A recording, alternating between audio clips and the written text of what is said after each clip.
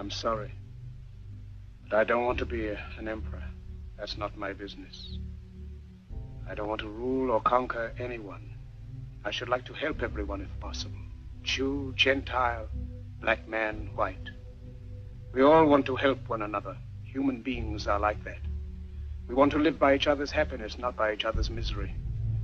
We don't want to hate and despise one another. In this world, there's room for everyone, and the good earth is rich and can provide for everyone. The way of life can be free and beautiful, but we have lost the way. Greed has poisoned men's souls, has barricaded the world with hate, has goose-stepped us into misery and bloodshed. We have developed speed, but we have shut ourselves in. Machinery that gives abundance has left us in want. Our knowledge has made us cynical, our cleverness hard and unkind. We think too much and feel too little. More than machinery, we need humanity. More than cleverness, we need kindness and gentleness. Without these qualities, life will be violent and all will be lost. The aeroplane and the radio have brought us closer together. The very nature of these inventions cries out for the goodness in men, cries out for universal brotherhood, for the unity of us all. Even now, my voice is reaching millions throughout the world.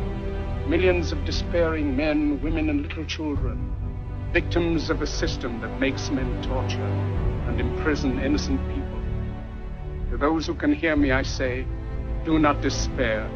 The misery that is now upon us is but the passing of greed, the bitterness of men who fear the way of human progress.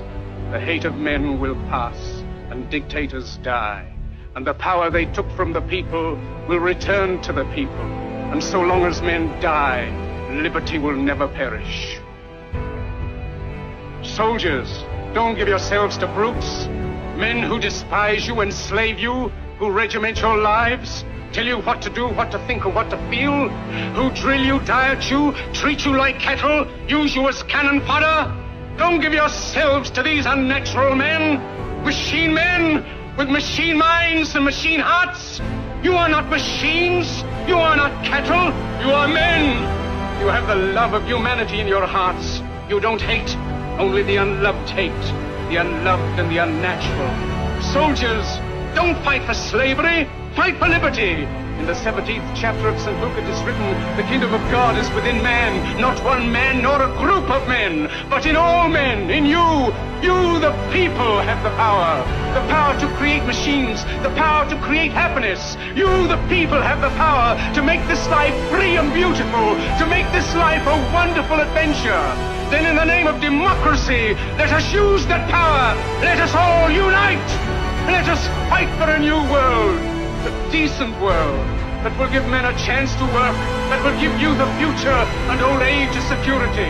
By the promise of these things, brutes have risen to power, but they lie. They do not fulfill that promise. They never will. Dictators free themselves, but they enslave the people.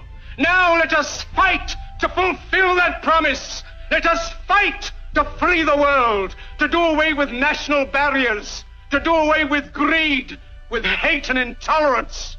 Let us fight for a world of reason, a world where science and progress will lead to all men's happiness. Soldiers, in the name of democracy, let us all unite!